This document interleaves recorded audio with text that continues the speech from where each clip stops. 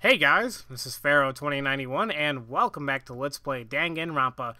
Last time we left off, we went to the AV room to figure out what the hell's on those DVDs, and I guess it was shocking to everybody, and they're scared, and Maizona was especially terrified.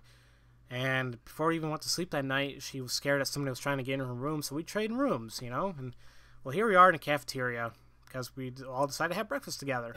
So, and thing. Okay, when I arrived in the cafeteria, several people were already there. Let's see. Nope, can't read it. I apologize, this always happens in every single episode, but I guess like when I take a break for one episode to the next, it just happens. Or even when I just let a pause in between videos, it still seems to happen. It doesn't even matter if I just pause or anything, but kind of weird. This sucks. I think this fixes itself. Good morning to you, Niggy. Listen to this. I was the first to be here this morning, I think. Good morning. Morn. Early to rise, I see. Yeah. The people gathered in the first wave were those in the students of good habits category. And the ones who showed up a bit late. Sup? Sorry I'm late. It took a bit longer to do my makeup than usual. Oh dear, please excuse my tardiness. I was so engaged in my morning work. Students have a slightly loose adherence to time. Most high schoolers probably fall in this group. And then there were the ones who make everyone wait, drifting in unfashionably late. Sorry I'm late. Good morning, everyone. My bad, I slept in. What? Is there still something wrong with me being late? I didn't oversleep. I just couldn't find my way, dude. I got lost in Bermuda Triangle. True's truth. Those to whom time holds no meaning, living at their own pace, unconcerned about others. And thus, everyone finally gathered. Under normal circumstances, this would have been true. We're not all here yet? Still missing Maizona and Tugami. I expected no less from Tugami. Well, Maizona should have been with the Students of Good Habits crowd. And yet, she wasn't here. What? Did something happen? Yo, Tugami, you see Maizona around? Like I know where she is. I left my room and came straight here. Has she forgotten our breakfast oath? She lives her life by her schedule. Listening to them talk, a small seed of apprehension planted in my breast slowly began to sprout. I'm gonna go check on her. No sooner than words had left my mouth, I darted out into the hall. I mean, seriously, Maizona, I arrived at my destination. The room I had exchanged with Maizona for one night. My room. The room she was supposed to have slept in. However, that room... Oh... in the span of a single night, has transformed into something completely different. What happened here? Holy crap! What the hell happened to my room? There's a lot of crap I can look at. Let's see here. Oh, what about this stuff? More importantly, what about Maizona? What about her? What about all this stuff, though? This is the Gilded Practice Sword I brought back with me for self-defense. This is just a scabbard. The blade's been drawn. More importantly, what about Maizona? Why?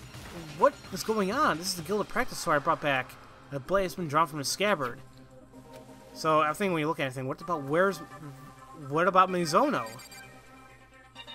I see my shower room is unlocked. I peeked into the shower. I peeked into the shower.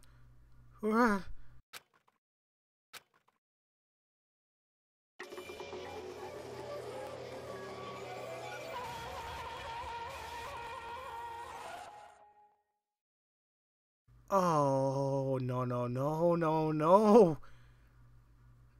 It took a while for me to realize I was screaming. The sight before me burned itself into my retinas. And then... the stage went dark.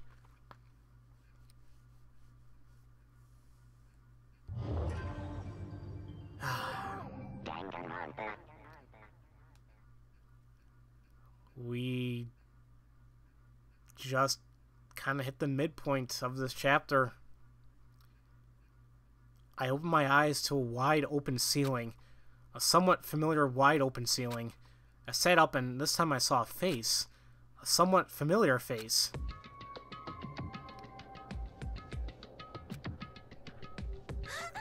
You're finally awake. Are you okay? This ain't the time for a nice relaxing wake up. Hurry your ass up. What happened? Dude, you lost consciousness. Max, so we carried you here. It is not unthinkable in such a situation. Such a situation? No. Maggie, are you sure you're okay? It wasn't a dream. That wasn't a dream? No, that was reality. Sayaka Mizono is dead.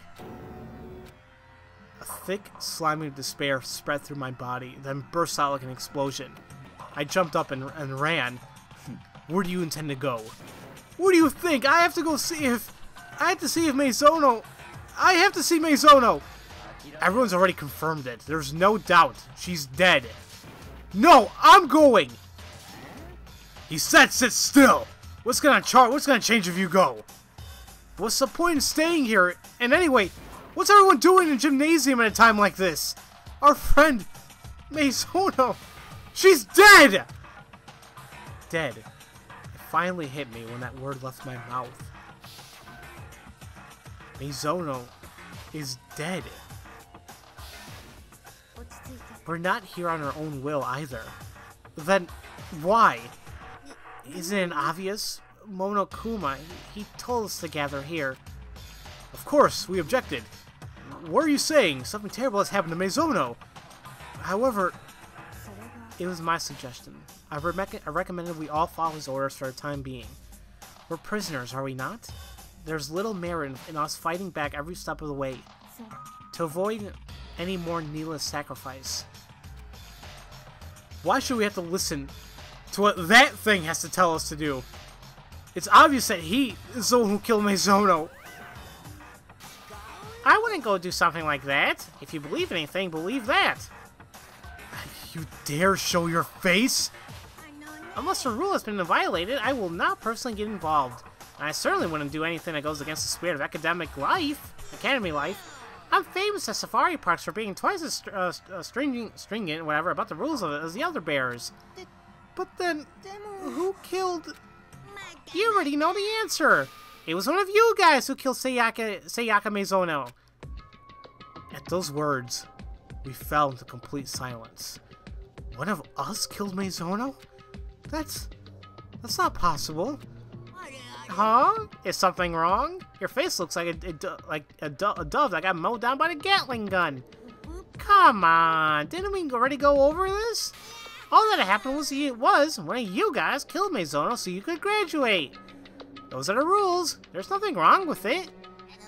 You're lying, yes? Of course he's lying. He's the one who killed her. Nope. The killer is one of you guys. The person who did the deed should know that perfectly well. Huh? Unconsciously, I looked around everyone's faces. Everyone else is doing the same. We traded glances laced with fear, confusion, and suspicion. Back and forth, back and forth. Is that the truth? Who killed her? My goodness, some of you still can't accept it. Shut it! I ain't buying that shit! Silence. While it's still here, I have something I would like to verify with that teddy bear over there. Assuming one of us really is a murderer, that person is able to graduate, correct? Huh? Don't play stupid. You said so yourself.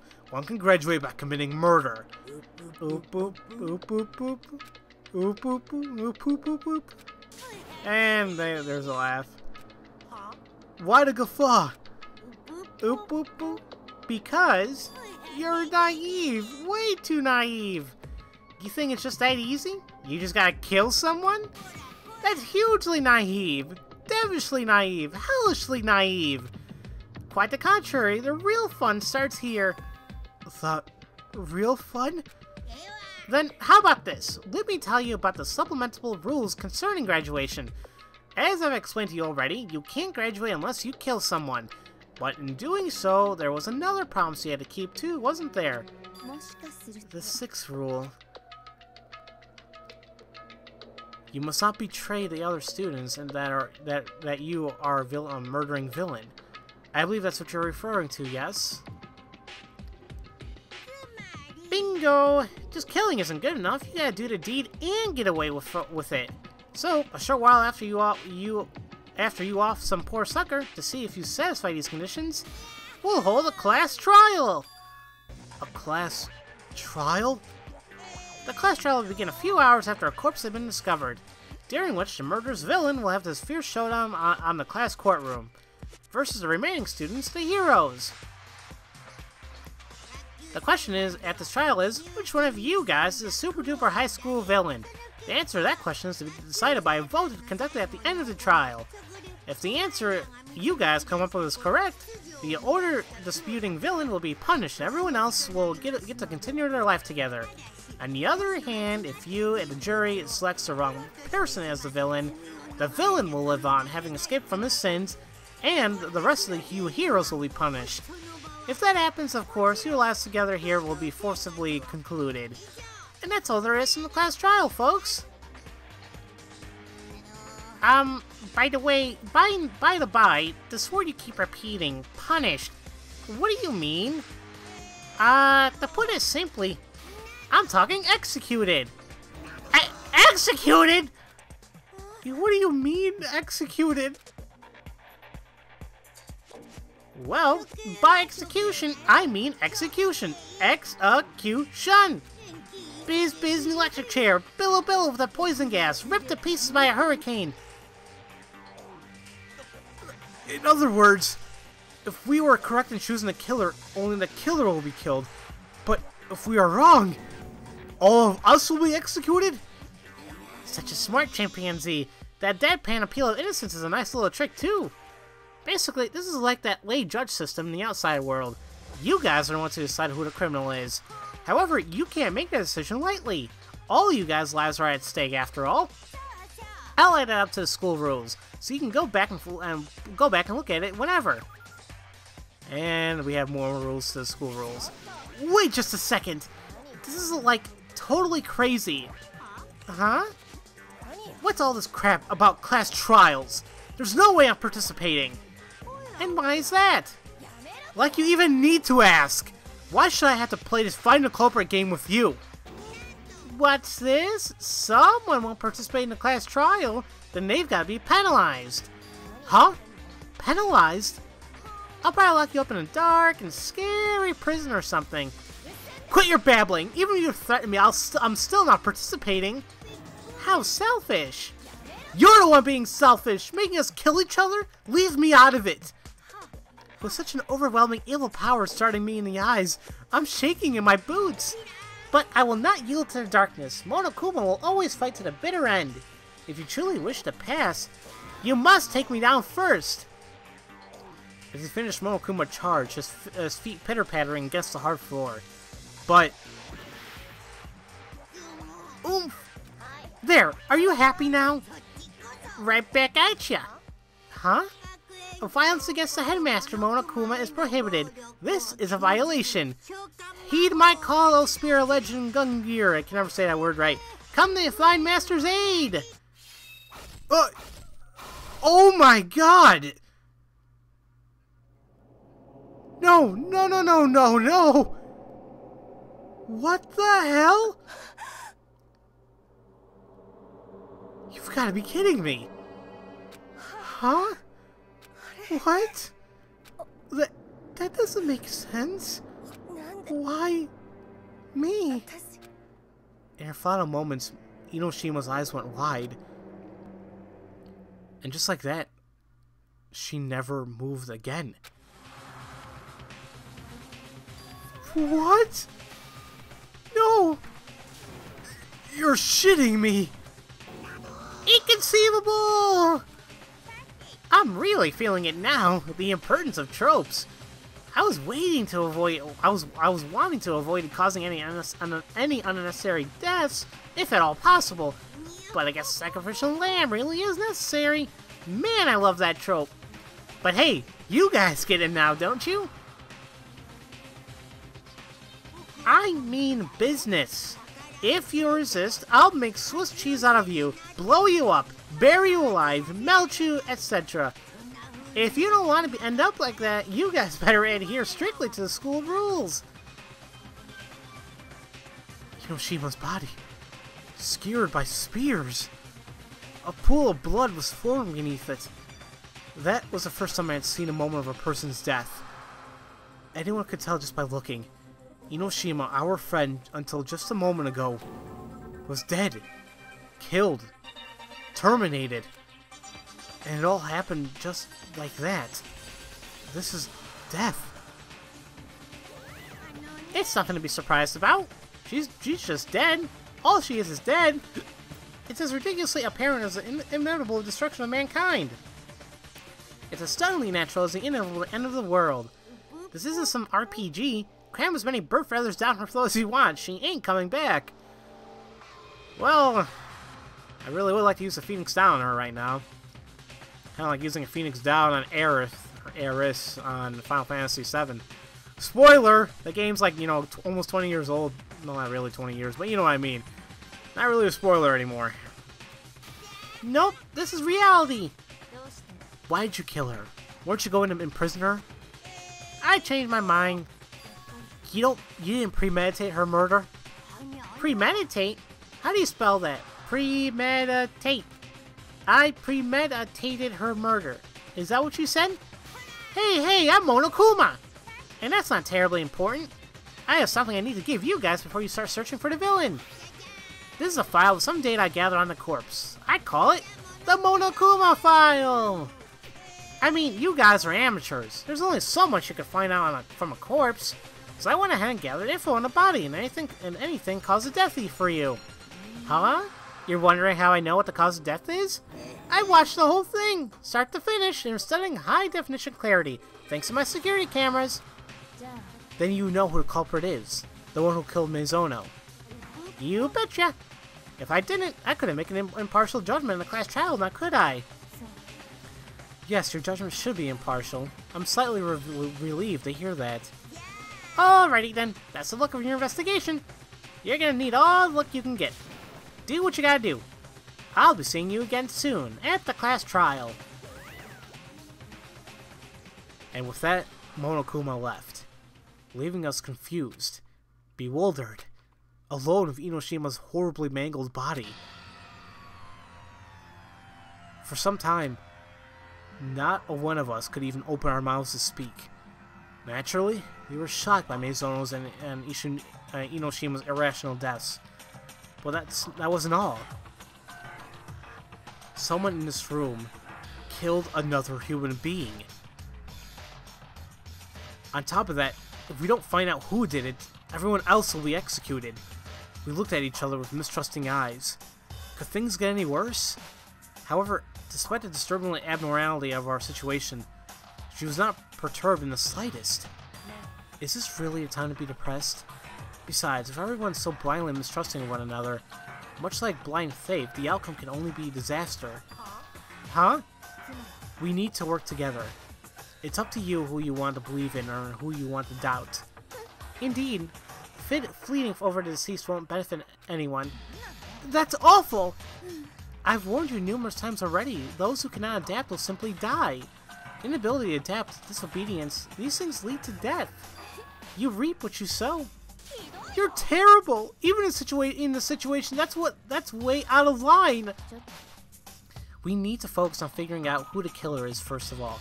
If we don't, then all of us will be executed. Precisely. It's time to begin the hunt. Either way, we cannot escape it. We have no other choice. We've got no choice. This is really our only choice. Execution my ass. You ain't fucking killing me. Shit, let's get going. We have no other choice. Every one of us is whispering that to ourselves. This is trying to instill in us some confidence and drive. Yes, we have no other choice. Even if we don't want to, we have no other choice. Our one chance of holding on to our lives. We have no other choice. Beyond that, I need to know. Why was Meizono killed? Why did Meizono have to die? I'm afraid of that answer, but I have to know. If I don't, I'll never be able to accept Meizono's death. And that's why I have no choice. Alright. So, what what an episode. We had 15 students living, you know, well, not really happily with each other, but it was just 15 of us, you know, trying to be friends and trying to avoid participating in this damn game or whatever that Monokuma set up for us. And not only is Meizono dead, but Inoshima is dead as well. Killed no other by than, you know, Monokuma. This is one hell of an episode, really. I guess the next episode we're gonna start figuring out what happened to Meizono. Like, who killed her? Why she was killed? How? Those are all the answers we need to figure out. So, as usual, thank you all for watching, and I'll see you guys next time for Let's Play Dangan Ronpa. I'll see you guys later.